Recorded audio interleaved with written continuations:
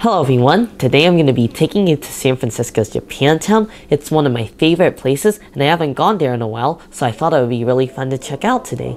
I'm going to be taking you to Ben Kyoto, which is my favorite manju shop, and let's see what other kind of goodies we can find there, so let's head over there now.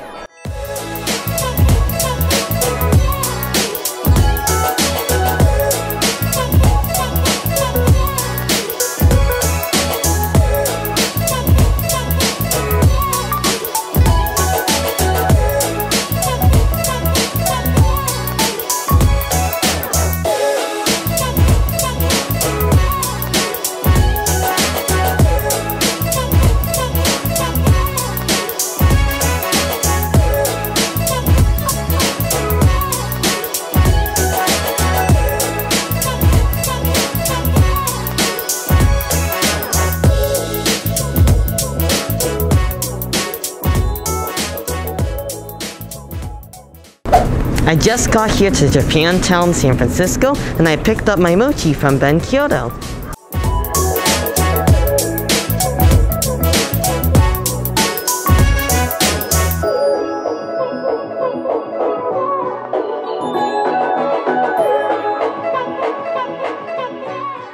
I just stopped by Uchi Time for the red bean taiyaki filled with matcha ice cream, so let's give this a taste. I can't wait because I love taiyaki ice cream.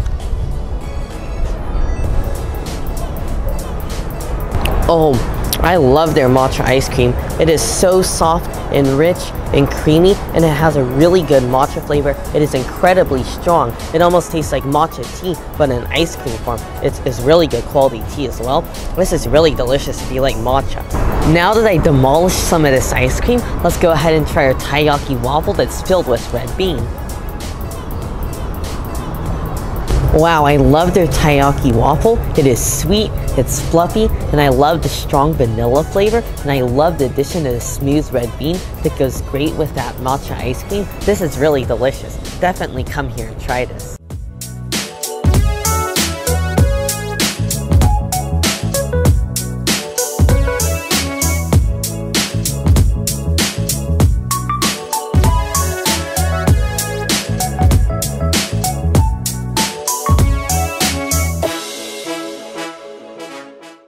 While I was here in Japantown, I just had to stop by Cafe Miko. I love their ice cream and their matcha drinks are delicious as well. So I'm going to be trying their iced matcha latte. Let's give it a taste.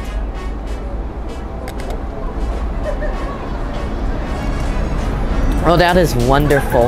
It is a perfect balance of creaminess, sweetness, and bitterness from the matcha. And I love how their tea is extremely high quality. I just love their tea, and this is a must try.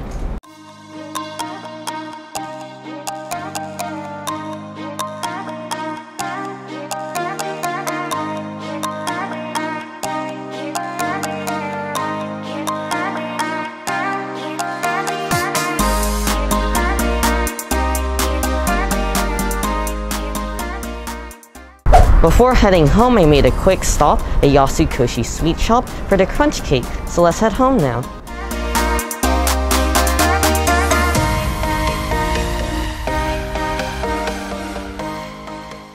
I just got back from Japantown, and the first thing I'm going to be trying is the mochi that I got from Ben Kyoto. Ben Kyoto opened in 1906, and since then, it's been solely operated by the family, and they've only closed once during World War II. It is the only manju shop open in San Francisco. There used to be 4, but over the years, they slowly closed down. The other day, I was talking to the owner over the phone, and unfortunately, they're also planning to shut down in the next year or so I decided today I had to stop by there to get some of their mochi because it is so delicious. Unfortunately, Ben Kyoto will be shutting down in the next year or so because the owners are planning on retiring and they don't have anyone that wants to take over the shop. Ben Kyoto is known for their fresh fruit mochi. I'm going to start by trying their blueberry mochi. This is a mochi outer layer filled with fresh blueberries and lima bean filling. So let's give this a taste. I can't wait.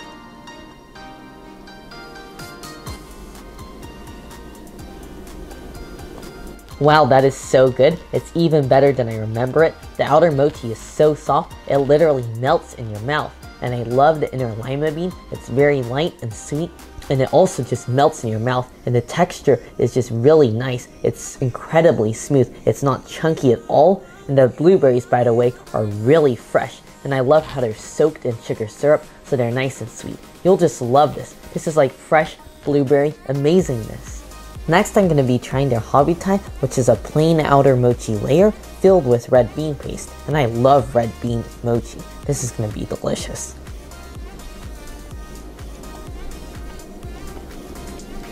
For sure, this is the best manju you'll ever try in your entire life. The mochi, again, is perfectly sweet, and it literally melts in your mouth, along with the red beans. Usually I find that the red beans are a little bit chunkier than white beans, but not in this case. Perfectly smooth. I can't believe how smooth it is. It is so delicate and delicious. And by the way, it's just really good quality as well. A must try. Now I'm gonna try their mango mochi, and I've never ever had this before, and I just love mango, and this smells really good, and their other mochi was just delicious as well. So I think this is just gonna be heaven. I might even die, it's so good.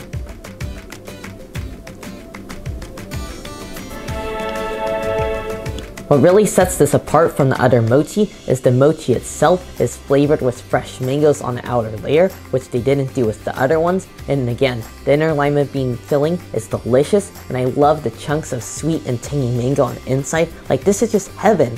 I mean, seriously, this is the best mochi I've ever ate in my entire life. The last mochi I'm going to be trying is the yomogi. The outside is made with mugwort, and it is one of my favorite mochis, and it's also filled with red beans. So let's give this a taste.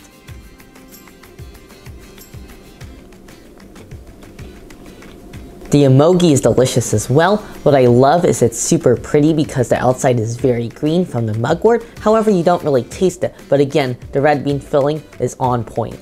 Overall, I'm really impressed with the mochi from Ben Kyoto, and like I said, you gotta hurry over there before they close up shop because they're not gonna be open for much longer, maybe just the rest of this year, but it's really worth going out of your way to San Francisco just to get Ben Kyoto's mochi. It's that good.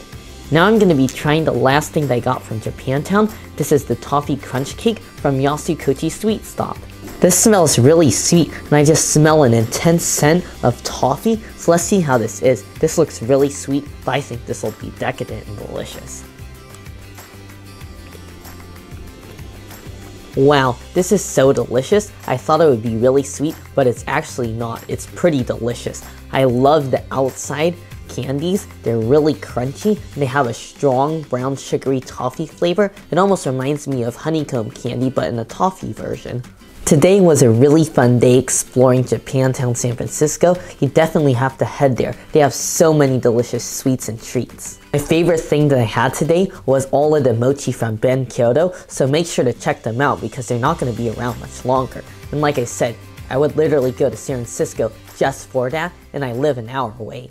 Anyways, I hope you guys enjoyed the video. Make sure if you did to give it a like, and also make sure to subscribe. And I'll see you guys in the next one.